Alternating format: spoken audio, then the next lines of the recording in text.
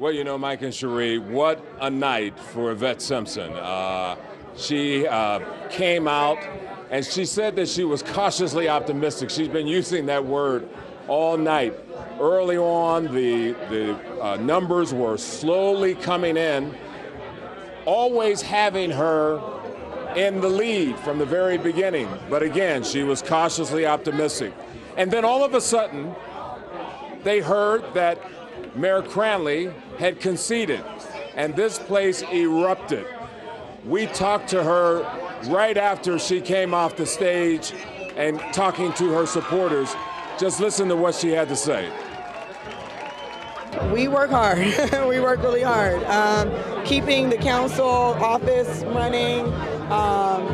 When you don't have the money, you're out there every day. And it's, you know, for me, that's the part I love anyway. We have an amazing team of people. You see all these people that reflect our community, the diversity of our community, who went and told everybody they knew, who told everybody they knew. I don't know if you followed social media today, but I said, man, if social media is an indicator, we're doing pretty well. And what I hope people understand is that this race really isn't about me. It's about all of them. But we did work really hard, and that's what we're going to continue to do. She uses this phrase, the power of we, and talking about working hard. I said to her, you know, some people might think this is a surprise ending, but you worked really hard, and that's what she was responding to. But she said, you know, the next phase begins tomorrow. And one of the calls that she got tonight was from Marion Spencer, and that really excited her and her supporters here. Reporting live in Walnut Hills, I'm Curtis Fuller, WLWT News 5. All right, Curtis, thank you. Disappointing night, meanwhile, for incumbent Mayor John Cranley and his supporters. He does move on to November, and that was the goal, but definitely his eyes are wide open now after what happened tonight. WLWT News 5's John London live with Cranley's reaction for us. John? Yeah, and you know, Mike, I think that's fair to say how you just put it, and John Cranley certainly had a different kind of night in mind tonight, but just like a one-game playoff, he survives to the runoff in November. And at the Incline Public House here in Price Hill, where we are now, an hour ago, the incumbent mayor put on a good face about his second place showing. Here is what he told his crowd of supporters. We also want to congratulate Yvette Simpson on her primary victory tonight. She had a great showing, and we look forward to the debate in November. Dina and I are very comfortable and excited about the November campaign, that we'll have a campaign on the issues, and we believe, in fact, we know that in November we will be victorious. Yeah.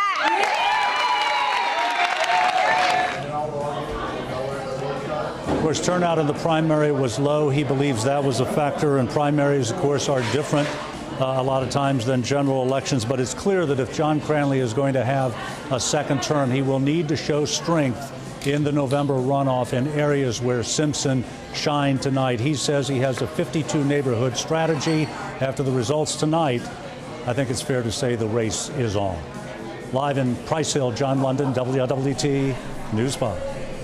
John, thank you. Well, 3 is a crowd in this primary process, and the only candidate not advancing now tonight is newcomer Rob Richardson. WLWT News 5's Amanda Kelly is live outside of his watch party tonight, which wrapped up early, unfortunately, for him. Amanda? Well, Cherie and Mike, Rob Richardson Jr. says he is so thankful for all of his supporters who came out here tonight, and says he has learned a lot from running for mayor this time around. Richardson gave congratulations to his 2 opponents, Mayor John Cranley and Councilmember Yvette Simpson. Now being eliminated from this race, Richardson says he hasn't given any thought to throwing his support behind either of the remaining candidates just yet. When we asked the mayoral candidate what comes next for him after losing this primary election, he says this experience has been humbling, and now he's going to take some time to reevaluate what comes next. What's next for me is the focus and be a father, live a normal life. This has been a humbling and a challenging process, and I've learned a lot from it. It's been great to engage people, learn from people, learn about their hopes and dreams and desires. And I'm going to sit back and really reevaluate some things and see what's next. Now, when I asked Richardson if he would have any future interest in running for a council seat, he responded very quickly that he had no interest whatsoever. Reporting live downtown tonight, Amanda Kelly, WLWT News 5. All right.